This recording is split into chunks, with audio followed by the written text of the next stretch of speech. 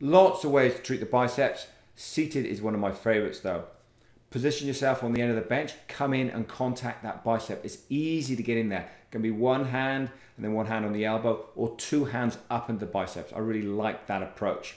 And then it gives you easy access in there, and you get to bring their arm in close to their body, and that's going to give you a little bit of leverage, and it enables you to do lots of things.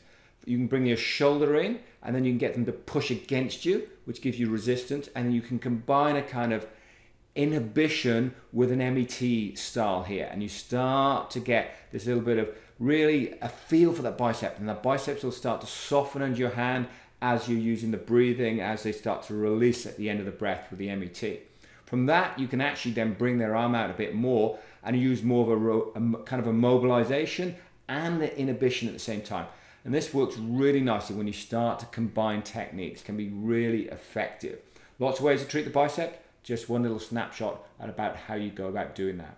If you missed that first video on the importance of the biceps to the shoulder complex, or for any other of the osteopathic videos that we've shot, just go to the Kindred Academy Facebook page. Under that, you'll see a video section. They're all listed there for you.